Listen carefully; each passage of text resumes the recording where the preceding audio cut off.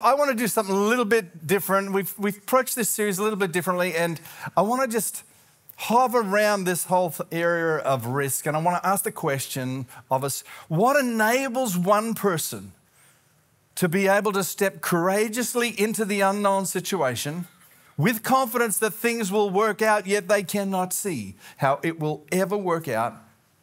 And what stops another person? What keeps them crippled by fear and anxiety, unable to take a leap of faith because they won't move unless they get a written guarantee from God? What is it that causes this to happen for one and not happen for another? Now, those of you that have been around for a while, you know that Anne and I have been married for 36 years. We've got a picture of Anne and I. Look at that. She married well.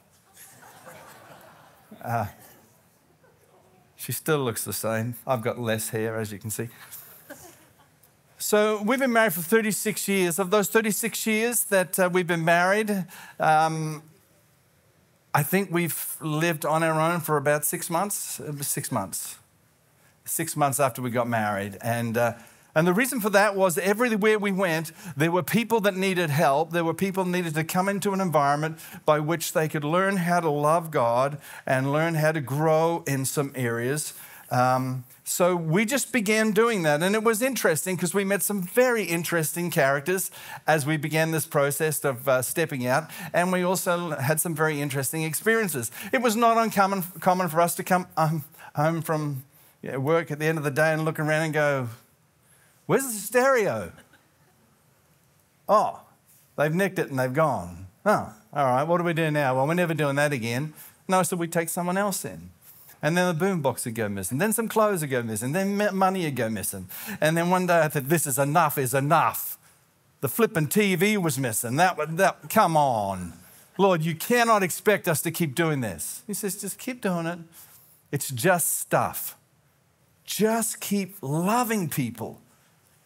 And so we had that as part of who we were, risk takers in that area all the time. But it went to a whole new level when a teacher approached us about a young student, 15 years of age, that was in a particularly difficult situation, a lot of brokenness going on in the family, and was unable to study, and would we take her in? And we kind of prayed about it, and we said, we feel like the Lord is asking us to take that risk, so we're going to risk, and we're going to take her in. So she became part of our family.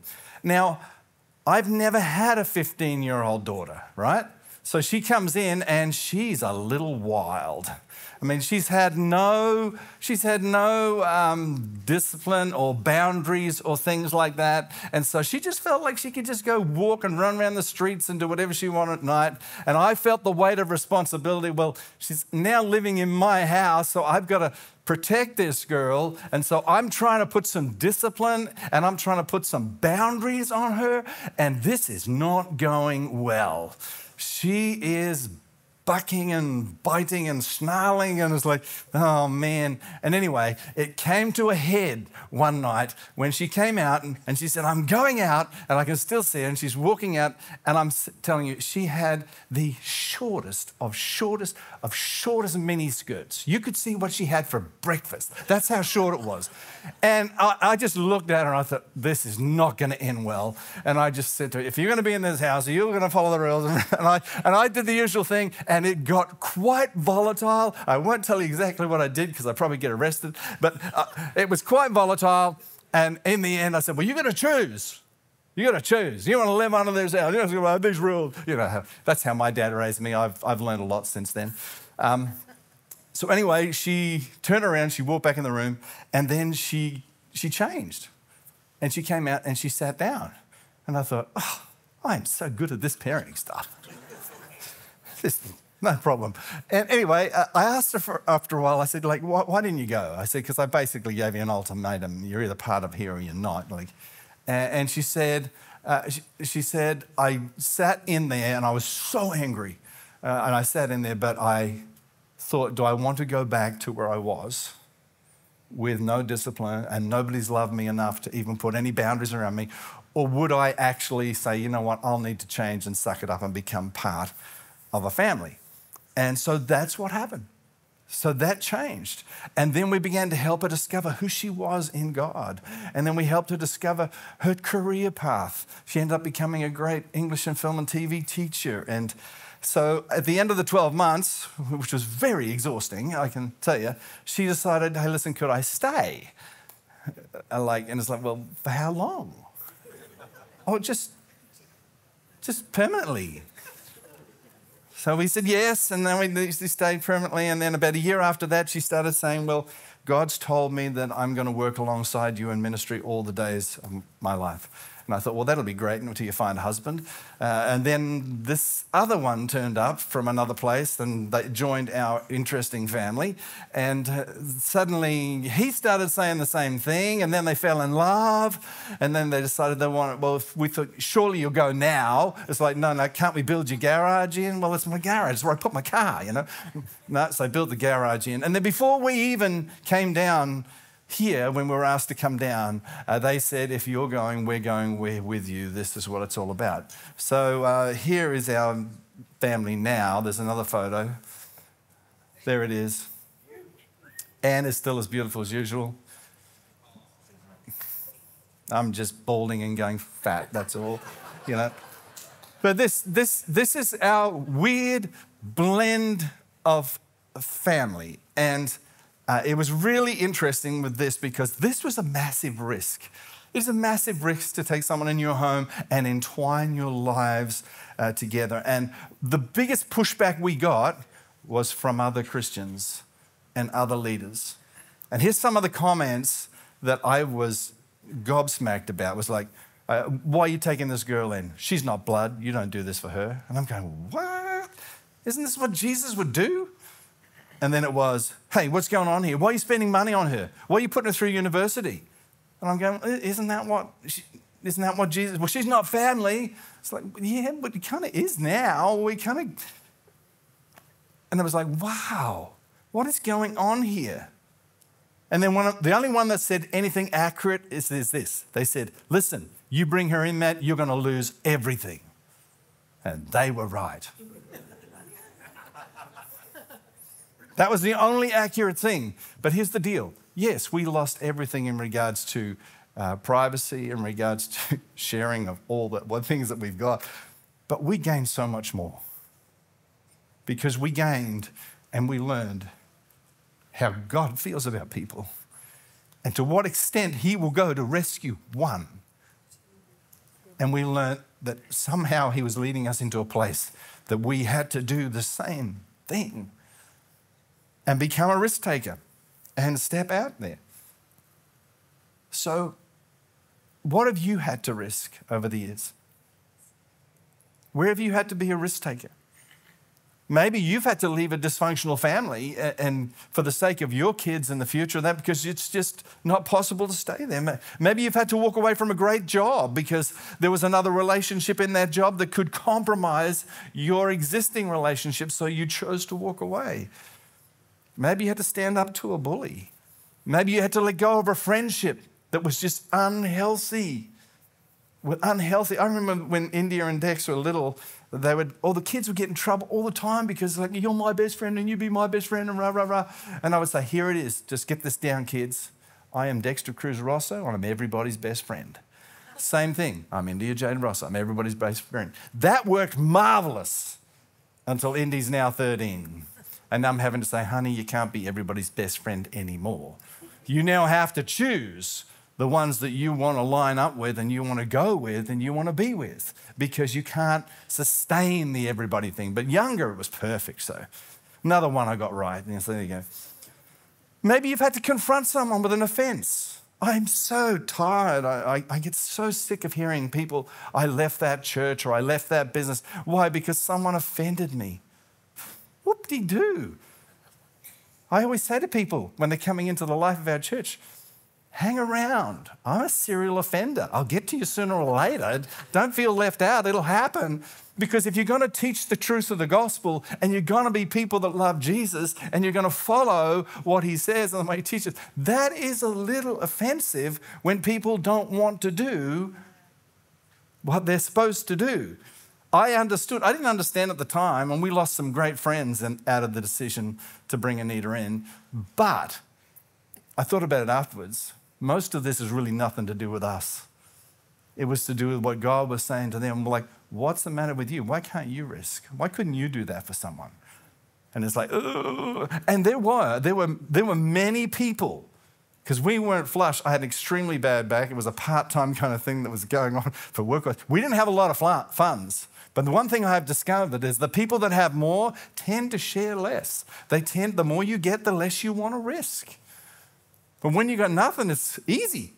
Invite people in your home. Got nothing anyway. Here, take it anyway. Whatever. We'll get some more nothings and we'll send it out again afterwards. So you've got to learn to risk. And that's what this journey's been all about. The actual series hasn't gone the way I thought the Lord was going to lead it.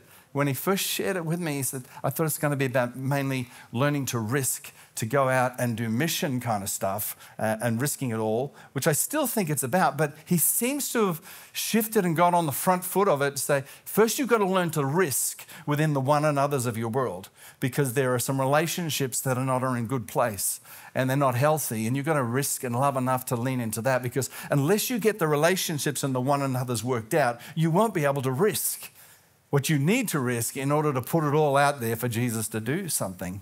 So Pauline kicked it off, and she just helped us understand that, the ability to risk and the courage to come from that is not from a what, but from a who. It's in Jesus. I picked it up on the second one and said, hey, this is what it's about. Not risking to get more out of this world. We don't need any more out of this world. This world, Jesus said, is passing away. It is dying. If only the extinctionist people would read that a little, they'd be a lot less stressed. It's dying. We don't need any more out of this world. What we need to do is learn to risk all we've got in this world to fulfill what's on God's heart. And all God cares about is people that are going to a Christless eternity. And he says, this is why you're here.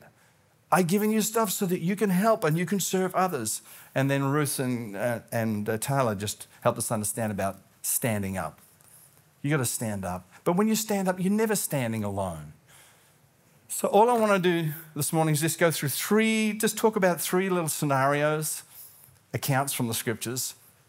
And I believe that as I share these, the Holy Spirit will speak to you about what it means to be a risk taker, because I can't teach directly into it because it's a different thing for every person. But the Holy Spirit might speak to you just some out of these scenarios. So the first one I want to talk about is out of Acts chapter 4. Now, the book of Acts, if you don't know anything about the Bible, it's one of the books, a bunch of ancient manuscripts contained within this thing called the Bible. It's under the New Covenant. That's the Christian part of the Bible. And then you've got the Old Covenant at the front, which is for the Jewish people. That's the Hebrew part of the Bible. And Luke is a doctor. And so he's a fairly well-educated man, and he basically said to everyone else, I know you're all writing accounts of what Jesus has done, and it's very admirable, but I'm going to write an orderly one, because obviously yours is not very good. So that's the reason why Luke wrote it, because he realized that the upper echelon of leadership were not going to be able to grapple with this unless it was laid out well. So he did a really, really great job. So in Acts chapter 4, what's happened is that Peter and John have been doing exactly what they're supposed to do. Go make disciples. So they're going and they're sharing with people about Jesus and telling them Jesus is the only way. He is the resurrection and the life. You get eternal life through a relationship with Jesus. Anyway, this is going well. It's thousands of people are unhitching from Moses, the Old Covenant, and hitching onto Jesus. So they're doing exactly what they're supposed to be doing. And then in the middle of it, God does this miracle at the same time, and this cripple of 40 years starts walking again, and it's really upsetting the leaders, because the religious leaders are insanely jealous. He's getting far more popularity. If they don't do something about him, they've got to get rid of him. So this is where the context that is going on. And then they pull Peter and John and they put them in prison. Then they put them before the high priest, get the big guys in there too. And everyone's going to have a shot at them. They have a go at them and find out, why are you doing this? What's going on? We told you shouldn't do this. And then they challenge Peter, and then Peter kind of challenges back and basically says, hey, listen, to obey God or not obey God, you decide. But as far as I'm concerned, and John and I are concerned, we're going to obey God. So they're looking at them, and then this is where I want to pick it up. It says, when they saw the courage of Peter and John. So all that backstory is going on, and they look and they've seen the courage of Peter and John, which means this risk was able to be seen. It was noticeable. They knew there was something going on. So when you look at our family now, and I showed you the photo, the evidence of our risks paid, the price paid is in Dexter and India and Chris and Anita. There's evidence. So they're saying, when they saw their courage, when they saw it, they saw this risk. And then I love the next one. And they realized that they were unschooled and ordinary men. They were unschooled. They had not gone through the classes they should have gone through in Bible college. They didn't go through Gamaliel's class and the school of the prophets, because Jesus didn't want any of that, so he unhitched off that. He said, no, I'm going to work through a few fishermen. They're kind of ordinary. And he's finding the ordinary people. So they looked ordinary. But hey, there's something going on. We can see evidence of courage, but they're just ordinary. But then it goes on and says, and they were, I love this word. What? They're astonished. They're astonished. And they took note that these guys have been with Jesus. So they're ordinary, but they got a bit of extraordinary going on in there as well, and it's a bit supernatural. And whatever's going on, because of the risks that they're taking, they're able to see this. They don't understand it, but they're able to see this. They're seeing their boldness. They're seeing their courage. And they recognize, man, they have been with Jesus. But it was able to be seen. It was noticeable. Let's go to another story. Out of the book of Matthew. Matthew was one of the eyewitness disciples. He wrote an account too. So once again, it's in your new covenant. It's in the new covenant. It's in the Christian portion of the Bible. And anyway, here's the backstory leading up to what we're going to share here. Jesus has just heard that John the Baptist has been murdered. He's had his head chopped off. And so he's trying to get away somewhere private, somewhere quiet, solitude, so he can process that kind of grief. But the trouble is, everywhere he goes, crowds follow. And the crowds have followed him. And they're there, and it's massive. This crowd is like 10,000. And they're following him, and he's teaching them. And then it gets to the point where they've got to feed them because they can't send them home hungry. And all they've got is 5 loaves and 2 fish. Now, I'm not brilliant at maths, but I know that doesn't really add up, you know. And they're probably thinking the same thing, 5 loaves, 2 fish. And he goes, no, it's okay, someone will sit down and I'll just ask God to bless it and they'll all be fed. And it's amazing. And this amazing miracle happens where all these people are fed, about 10,000 of them, and there's stuff left over. And you know what Jesus does at the end of this? This is just the backstory. Then he says, I want you to go get in the boat and go to the other side of the lake because we're going over there. I don't know why Jesus didn't go. I don't know, maybe he booked an Uber for later. I don't know. But he didn't go. He stayed there. And I think he did that because he wanted to get that space with his heavenly Father about John. So he has that space. So they set off and they're heading out across the lake and everything's quite normal, you know, like it's just a thing. But then suddenly a storm turns up, and it's a ferocious storm in the boat, and this is going on. And then, this is where we pick up the text. Shortly before dawn, Jesus walks out to them on the water. So this is no longer a normal storm, because normally when there's storms, people aren't walking on water. So this is not a normal storm. When the disciples saw him walking on the lake, they were terrified. Now, that's a pretty normal kind of response, isn't it?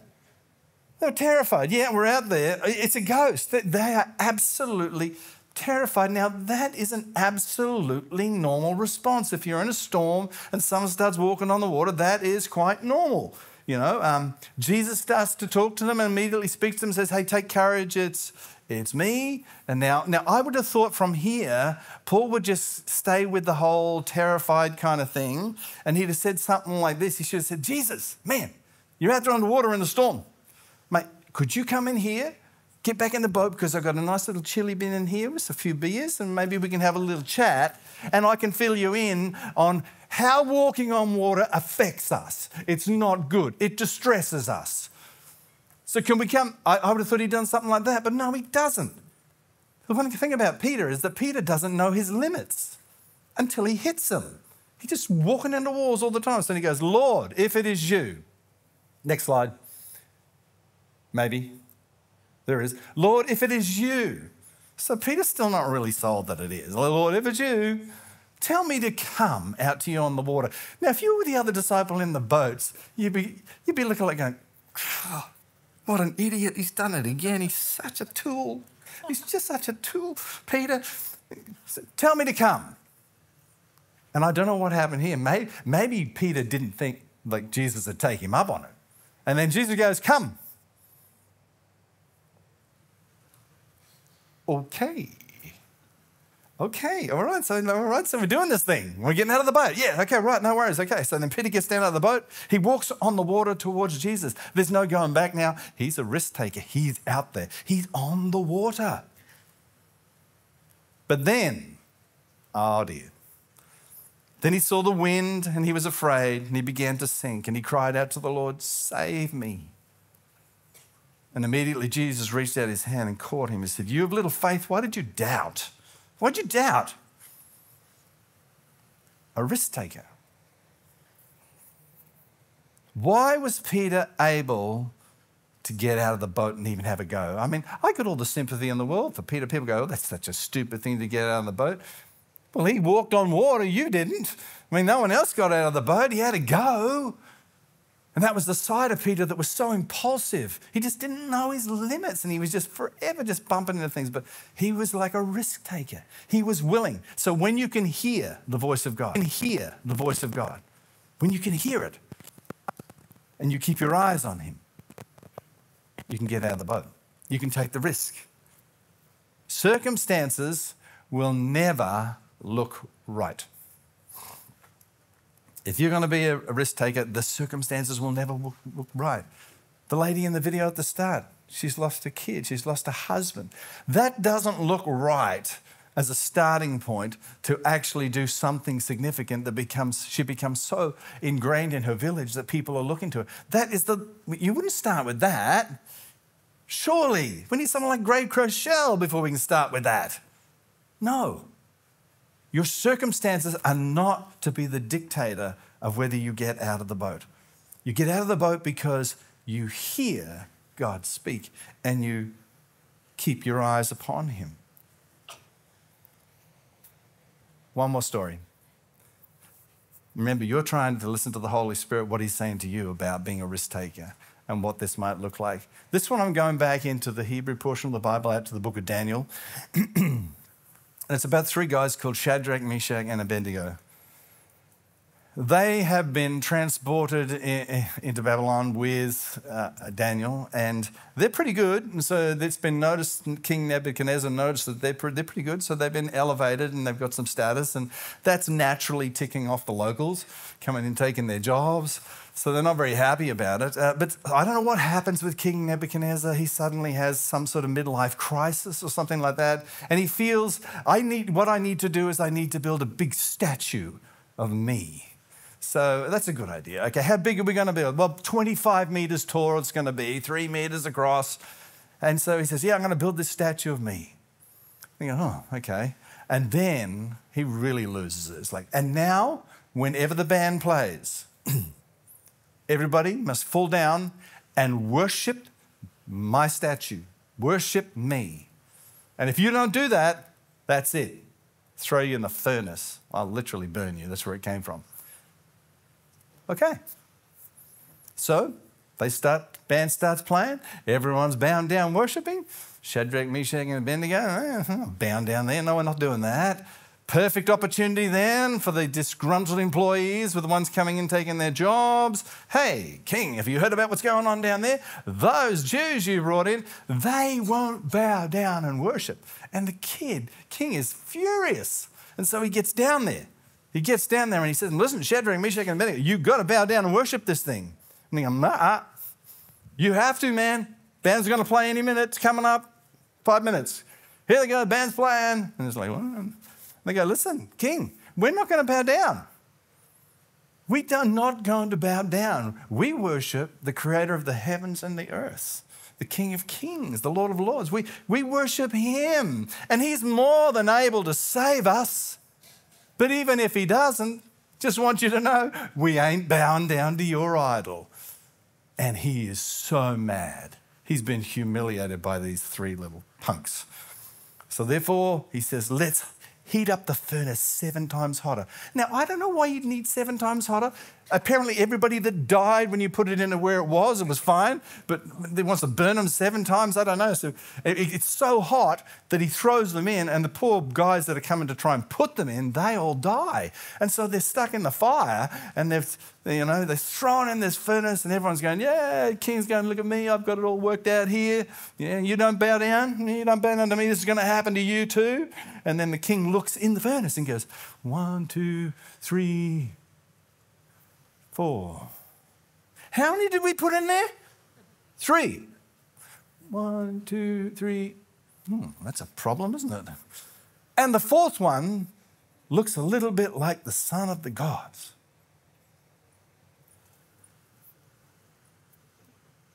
So, king has a change of heart. Pulls them out. Get out here, Shadrach, Meshach, and Abednego. And they come out. And then he says, anybody that doesn't worship their God gets thrown in the fire. Here's the thought I want to throw about this risk taker thing. I wonder if Shadrach, Meshach, and Abednego that were in the fire, I wonder if they could actually see the Lord in there with them, or whether they just experienced it in the circumstances. Because the scriptures tell us, under the Hebrew portion of the Bible, nobody can see the Lord face to face and live. He is so holy, he's so pure. So I'm wondering, was it just the king that was able to see in there?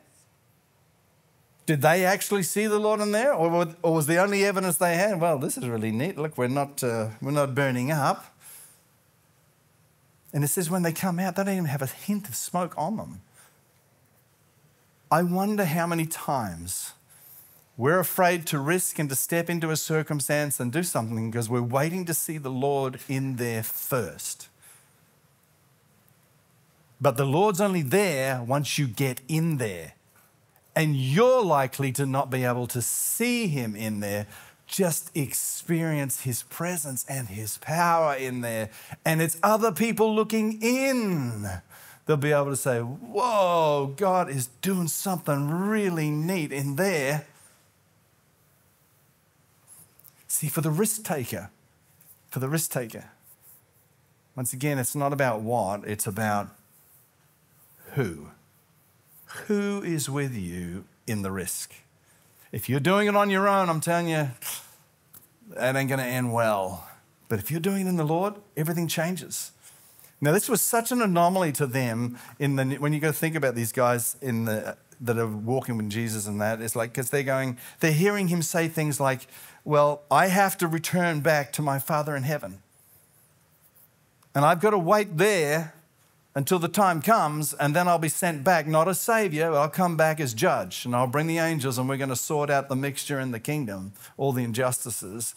And then we're going to actually renew all things, new heavens and a new earth. But I'm going to remain with the Father until that point in time, which is okay. All right, fair enough. But then it gets a little confusing when you go to his last statement where he says, all authority on heaven and earth has been given to me. Therefore, go make disciples.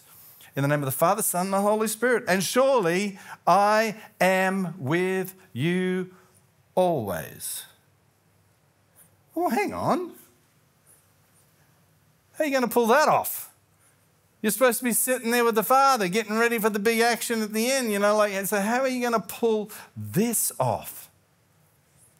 John had the same questions. It's like, geez, you're talking some really weird stuff here. Like, what's going on?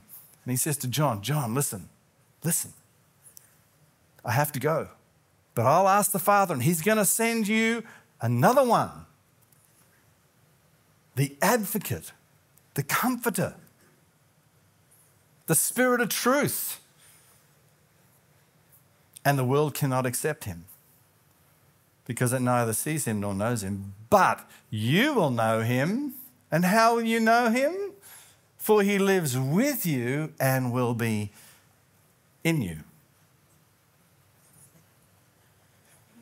And that's how I'm going to stay with the Father until the time comes for the judgment and the renewal of all things.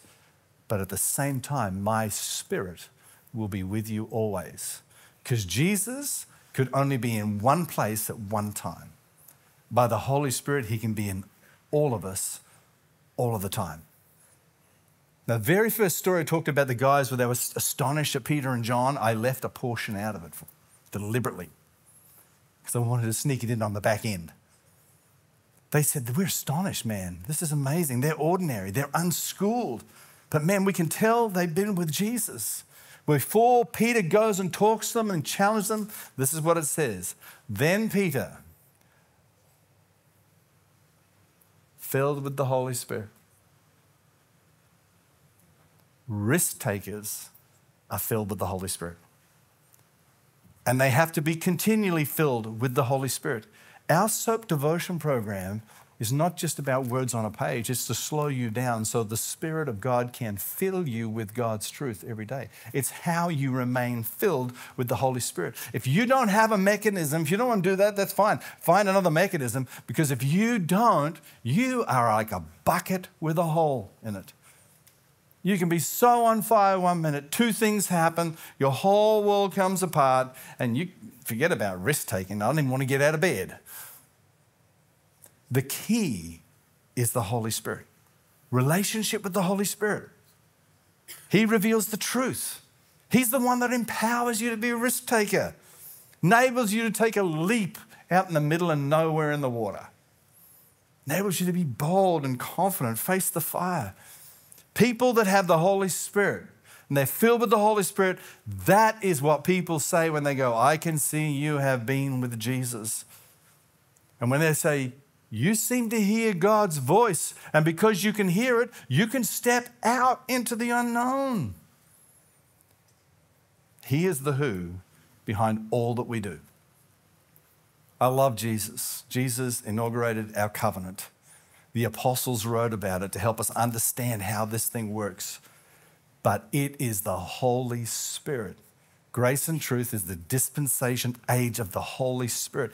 He is the one that dwells with us always. He is the one that teaches us. He is the one that empowers us. And until you receive him, you'll never be able to take risks. The disciples were freaking out again in the book of Acts. And they were saying, when's this going to happen? When's that going to happen? And he said, you know, when's this date going to take place? And this is what Jesus said to him. He said, it's not for you to know the times or the dates about any of this stuff, but you will receive power when the Holy Spirit comes upon you. You will receive power. Holy Spirit gives us the power. That's what they see when they say, I can see something different here. You look kind of ordinary, but there's something extraordinary about you as well. How are you able to take that risk and walk into that situation when others will not take the risk? It's because you've cultivated that time with the Holy Spirit. Sam and Pauline shared about this in the beginning, back at the start of the series, when they went and joined Alabaster Box, went and toured around telling kids about Jesus. Why? It's because of the Holy Spirit prompted them. Our little family has turned into what it is simply because we took a risk, not having any idea how it would end. And I still don't know how it's going to end. And I still have those things that people spoke about. She's going to take you for everything. Maybe she will. I don't know. But that doesn't mean I shouldn't take the risk. The risk is, hey, we've loved her and loved her husband for long enough. Maybe they'll look after us when we get older. But if they don't, that's cool. God will look after us. So you've got to be able to step through that. I mean, and what's it going to be if you, I'm not saying that you have to go and adopt someone into your family and do what we did. I mean, he might do that for you. And I tell you what, it will be the most thrilling, adventurous, terrifying process if you do. But what you will learn from God out of it. I mean, maybe he'll ask you to just, maybe some for you is like, take a risk, start a missional village, start one for your community, just one in the community around. I heard someone recently, and I haven't followed it up, but they said, oh, we've had our village for so long, and it's very nice, we get together and talk. But I just realised I got 20 dog people living around me. I think I'm going to go and start a village for dog walkers. How exciting. Well, they must think it's exciting. Jesus loves dog lovers, doesn't he? I know he doesn't love cat lovers, but dogs, he loves dog lovers, doesn't he?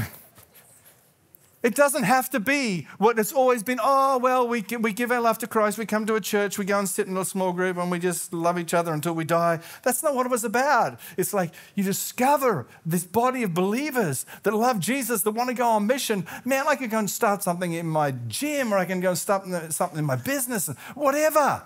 Take a part. It could be simple as like talking to someone and say, hey, listen, let's have a coffee. I'd love to hear your story. You're just weird, and I'd like to know how you got to be so weird. People love talking about themselves. They seriously do. Maybe it's serving on mission.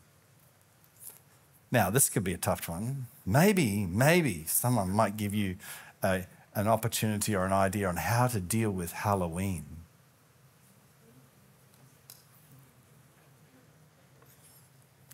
I think it's one of the missed opportunities. And I know we always in churches, let's do something, we'll do a feature of light or something like that. What other time in your life do you get people walking around the street, happy, carrying a beer, dressed up as an idiot, knocking on your door, wanting some candy?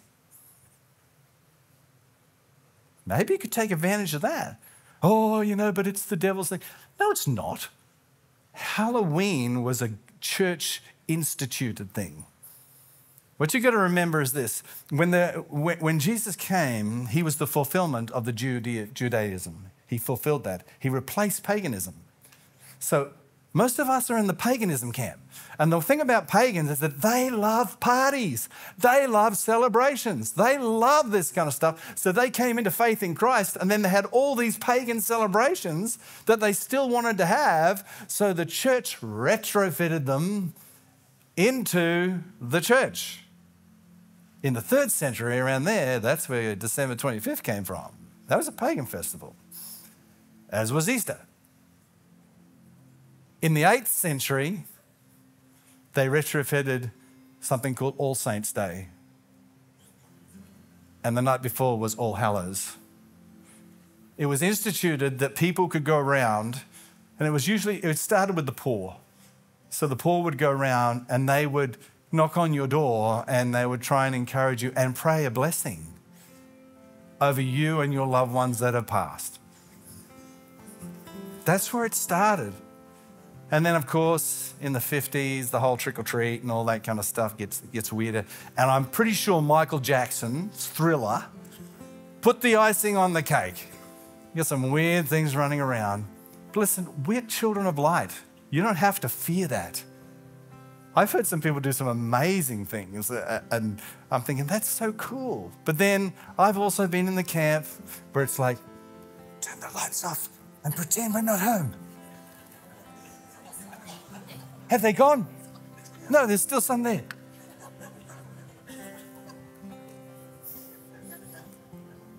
They're just people.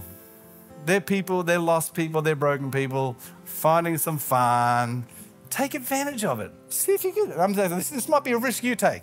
It might be beyond you, and I don't want to violate your conscience. If you really feel like it's the devil and all the rest of that, then don't do it because you'll violate your conscience. But maybe you just need to confront someone in love. Maybe ask the question. I'm doing this right now with someone that's got very unwell, and they refuse to acknowledge God. And I say, so what's your plan for beyond death? The 2 things we know is death and taxes. What's your plan? I don't have a plan. I'll work it out when I get there. What if that plan doesn't work? You gotta love enough. Not be arrogant and things like that, but you gotta love enough. Listen, I just want to finish off with this. You are so incredibly valuable. And you know why? Because you're a container. President of the United States, he flies around this thing called Air Force One. I might have a picture of it up there somewhere, I'm not sure. It's this big honking plane, like it's massive, massive thing, massive plane. Anyway, it's called Air Force One because it's such a big shiny plane with lots of things. No, it's called Air Force One because the president is in it. If the president gets out of that and jumps in a little two-seater Cessna, the Cessna becomes Air Force One. It's not about the container. We are extremely valuable because we're just a container to actually house the Holy Spirit. And when it comes to being a risk taker, you just got to get to the point where you got to say, Lord, I want more of you and less of me. And if you can do more of him and less of you, then you can take more risks. That's the way it goes. Because you realize that the Holy Spirit is the who behind the whole thing. He's the one that enables you to be seen. It's his evidence that's there. When you hear his voice, you step out, man, people listen. They go, what is going on there? How is it you're in the middle of that circumstances and you're still calm? What's going on? Well, there's someone else walking with me that you can't see. But he'll never leave me and he'll never forsake me.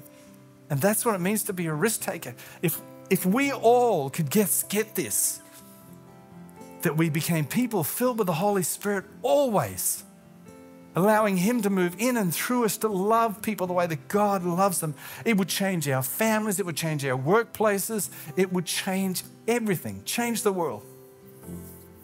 We just got to be willing to love God with all our heart, mind, soul, and strength. And out of that, love our neighbor. And it has to be in that order, which is why risk taker ended up starting in the relationships this way first. But now we're finishing it with the reason for that there is for this. Because there's a great mission. There are people out there that need Jesus. And we just need to risk and have something written about us maybe down the track. So it'd be so cool to have someone write in about 10 years. Those weirdos down there in Burley, man. They were weird people. They did stuff. They risked stuff. They went out and did the most outrageous things. They were loving broken people, taking them in. They were doing all this. It was amazing. I don't theologically agree with everything they do, but man, the way they love one another, the way they care for the community, that is unbelievable. That would be awesome. And who knows, maybe they will write about it. It's not about getting more out of this world. It's about risking all in this world that God might use us more effectively for fulfilling kingdom. Let's pray together. Father, I just thank you that this didn't go the way I thought it was going to go. I knew when you spoke to me about it that it was about risking all in this world to actually do mission for you and to be about what needs to be done because time is shorter than we realize. But I didn't anticipate that you needed to do some things on the front end. And I'm so grateful, Lord, that you've done that. And because if the gospel doesn't work between one another, if we can't work this out between one another, it doesn't work full stop. But I know it does work as long as hearts are willing to love you. And then out of that, loving you with everything, then love one another. May we be people that are very ordinary, but look somehow extraordinary, that you can be seen in and through us, that they can see the risks and the willingness to do it, all based on love. Holy Spirit, you are the one that we need more of. And we ask that you would just fill us afresh right now.